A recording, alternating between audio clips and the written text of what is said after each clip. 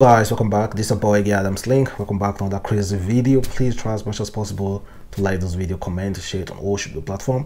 Follow me on Instagram, Twitter, Facebook, adamslinkmedia. Make sure you subscribe and click that bell notification to get updates anytime, any day I upload. And meanwhile, good morning, good afternoon, good evening, wherever you are watching this video from.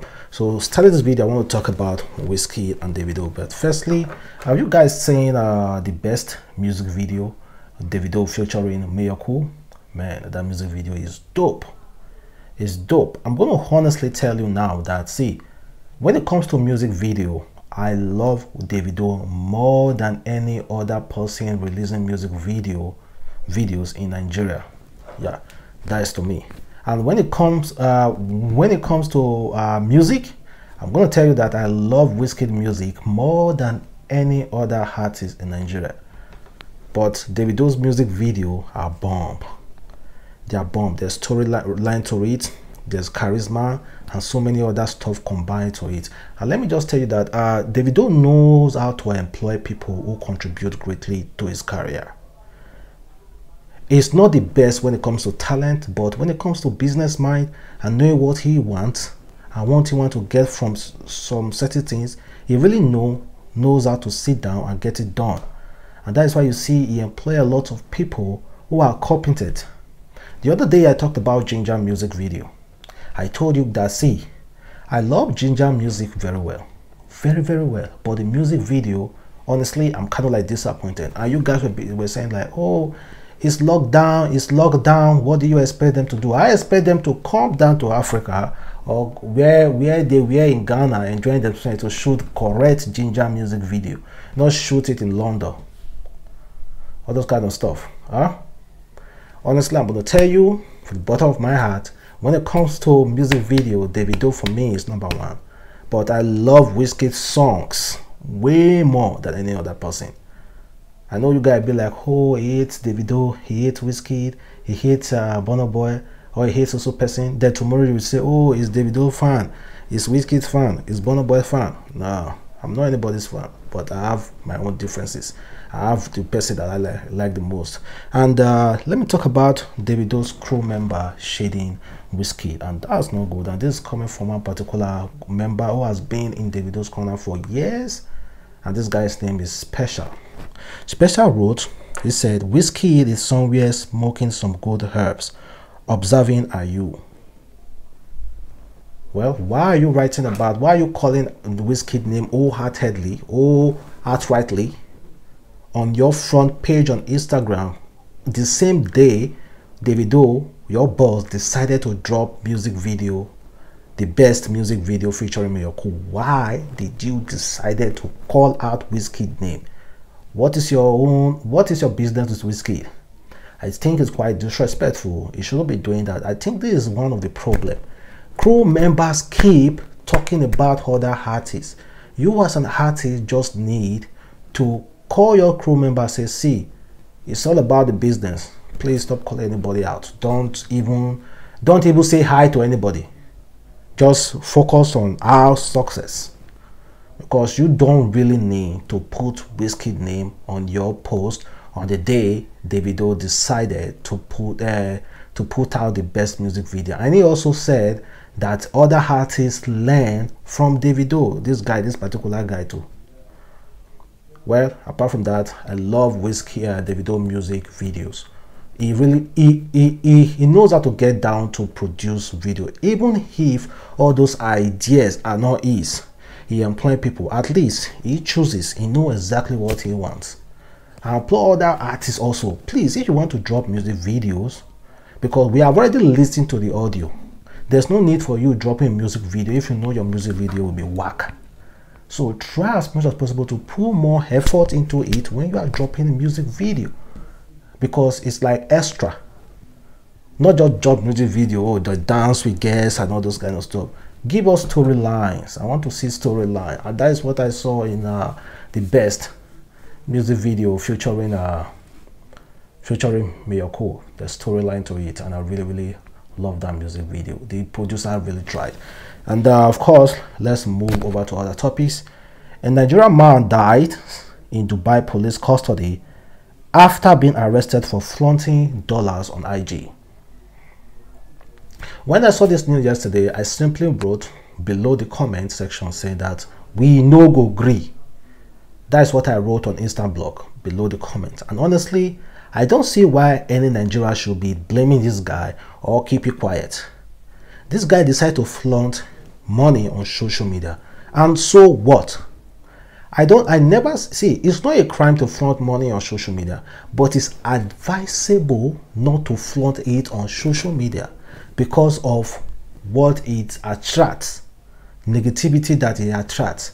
But it's not a crime to flaunt money on social media, especially when you know you get your legit money. Just imagine Dangote now flaunting his money on social media. Is it a crime? Will you say, oh, it shouldn't be that he's doing all those stuff?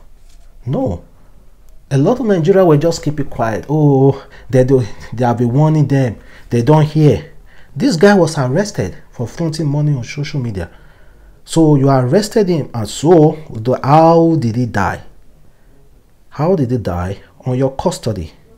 Well, according to the news, they say a Nigerian businessman allegedly dies in Dubai custody after being arrested for flaunting cash on Instagram. The Nigerian businessman, Prince Obieze Nestor, who was arrested by the Dubai police after he flaunted walls of money online, has allegedly died in custody. It was gathered that Obieze, who was said to be into oil and gas, was arrested on Tuesday, January 12, 2021, a few days after he posted videos on this. According to sources, after he posted the videos, the police stormed his house and arrested him. They didn't allow anyone to visit him. Not even his lawyer or girlfriend has access to him. He was arrested by CID of Dubai, and I believe he was tortured during interrogation. He died in police custody, and he has been deposited in the mortuary. And you guys are laughing, blasting, saying that, oh yes, another one, they don't hear what the hell? Oh, these people are just killing people for nothing. See, it's not a crime to flaunt. It's not a crime to flaunt. Though it's part of his death, he caused his death some way, but it's not a crime to flaunt. It's just advisable not to flaunt. I can decide to flaunt my money. I can decide to flaunt my 50 naira, 100 naira here. Is it a crime? It's not a crime. So why are you guys just I see the comment sections. I wrote yesterday that we no go agree, and a lot of people be like, say, why you no go agree? Somebody says, keep your life to yourself, stop the show off. The funny thing is that if you check our Nigeria prison, you will not see one white man, even foreign albinos there. But Nigerians are dying every day in foreign prisons. Is it that the whites are not committing crimes in Nigeria? They have, but Nigeria police are working with them to commit the crimes. They need to answer questions. How did he die? What was his crime? And why was he being tortured? Is it part of the Hush Puppy Yahoo guys? Or has he committed any crime? Has he duped anybody? We need, all those questions need to be asked. But no, we don't ask all those kind of questions. We are too busy doing other things. Our government.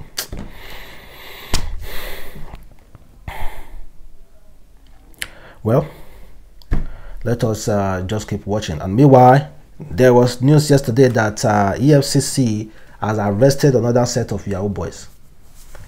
Another set of Yahoo boys. And let me tell you this thing. If I was a state governor, if I was a state governor, honestly, I'm going to say this. You see all those Yahoo guys they are arresting anyhow? I'm not going to allow it in my state. I'm not going to allow it in my state.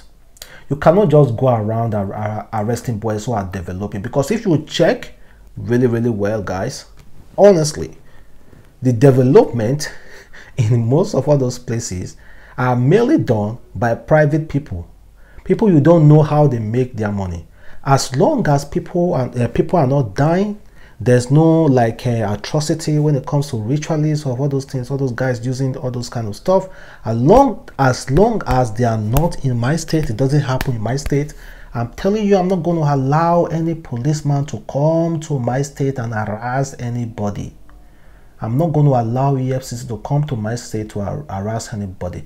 Let it be known that, yes, I am harboring all those Yahoo boys. Tell me a country who doesn't have all those people. Why is it that we are being like, we have been robbed with mud, all those things, making us look bad and all those kind of stuff? Huh? Is it that we are the people who commit the crime the most? I'm not saying I don't support Yahoo. You guys know me that I never ever support all those kind of stuff. Most especially those guys who do ritualists and all those guys. I don't support them at all. And those people who do ATM scam, jobbing people online, calling, I don't support them at all. In fact, all those people should be arrested, but do it properly. Do it properly. They will just storm hotels, storm somebody business, just go and arrest people like that, and that person business, based on they know that yes, EFCC police usually come to that place to arrest people, both innocent, and the Yahoo boys. They will just pack everybody. They don't come with correct, intelligent information that okay, this particular guy is a Yahoo guy, let us go and arrest that person. They will just storm a hotel or club simply because they know that a lot of people come there to spend money. They will just storm there and arrest everybody. And those hotels and clubs that find their way to bribe the police, they don't come there, or they don't come there. So they have been partial, they are partial in it. So me, if I was a state governor, you dare not come to my state to harass any young man. No. Let him spend the money in my state, yes, let him build houses, but you dare not. In fact, by vigilante, I will especially give them the instructions that, see, if you see any EFCC person coming to any club to harass, please stand on their way. Don't allow them to arrest any single person.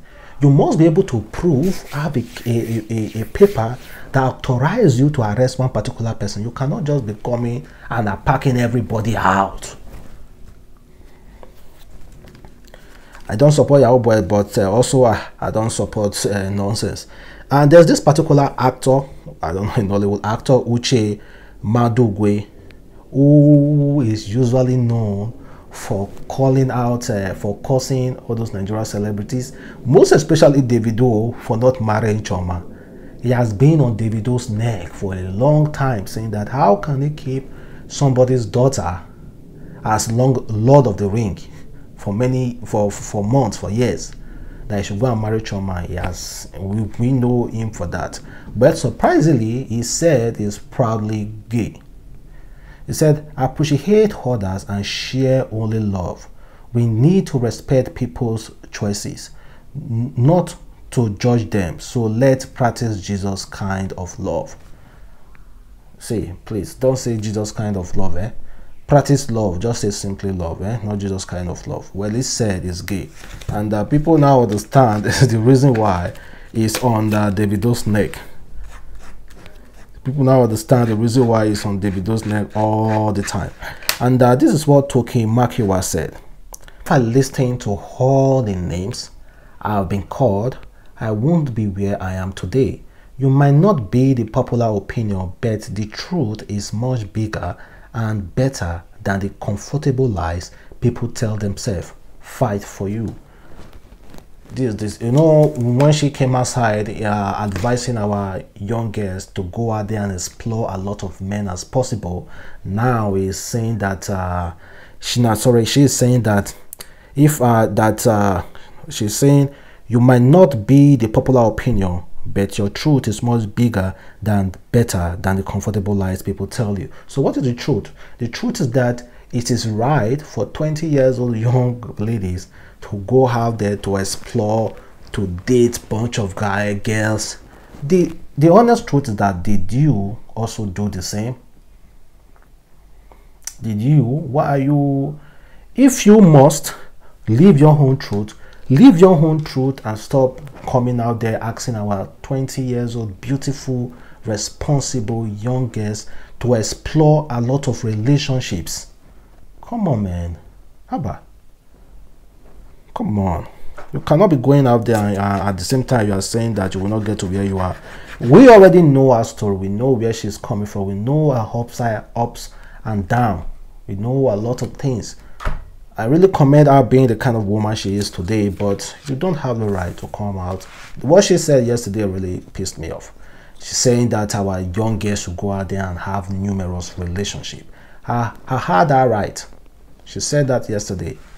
Really pissed me off, and that is not the way that we should be raising our beautiful women. And here's what the pastor said. He said, you must submit to your husband and not your pastor. Women who do not submit to their husbands at home but submit to their pastors are hypocrites. Go to church, you say, daddy, who is your daddy? Who is your daddy? Daddy. You are bowing down to greet your pastor. You have never bowed down to greet your husband. You are a hypocrite. He said, when women who don't submit to their husband at home but submit to their pastor are hypocrites. Well, guys, I kind of like supporting, but let us remove that hypocrisy. But honestly, you see, women, I don't understand. I don't get, see, I'm not comfortable. My friends, my Christian friends, we have had this argument several times. Why must you call your pastor daddy and his wife mommy? What is the ideology of calling your pastors daddy and their wife mommy? Like, how you see a very old woman we call daddy, a young pastor daddy? What is that? I don't understand though. I will be bowing down, and meanwhile when you get home you'll be disrespecting your husband. Even men too, they will go to church, bow down for their own pastor's wife, bow down for their pastor, and meanwhile your wife is there. You are treating her like garbage. You are treating her like garbage while you are out there buying for somebody's wife. Mommy, yeah, mommy. You have not even cleaned your house. You have not cleaned your house, sweep your environment, clean your environment, cook food, but you are ready to leave your house and go to church to sweep church. The ideology about that.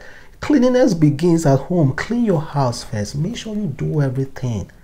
Do it all before going, even to Muslims.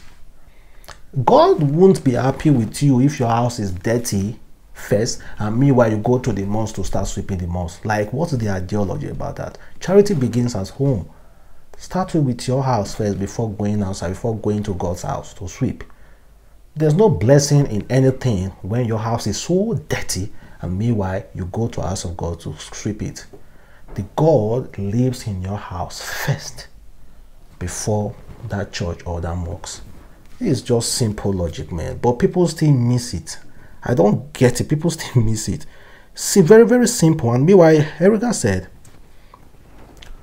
only African Christians would buy a factory and convert it into a church where they will pray for jobs. Only African Christians would buy a factory and convert it into a church where they will pray for jobs. Men, before you get married, make peace with the girl you this virgin. Is important. Well, wahala for those guys who don't the virgin girls before. Wahala for you guys. So if you have this virgin like more than 5 girls, because there are guys out there who are specialized in this virginity. It's like their job, not just to the this virgin girls. Waka waka. So if you are and you want to get married, make sure you walk around the way you take this virgin, all those girls, walk around and go and make peace with them. This lady said, you get why that you have to do it. It's very important that you do it. Well, thank you very much for watching. It's your boy Adamslink. Don't forget to like this video, comment, share it on all social media platforms. Follow my Instagram, Twitter, Facebook. I'm going to see you on my next video. Stay tuned and don't go anywhere. Have a wonderful day. Bye.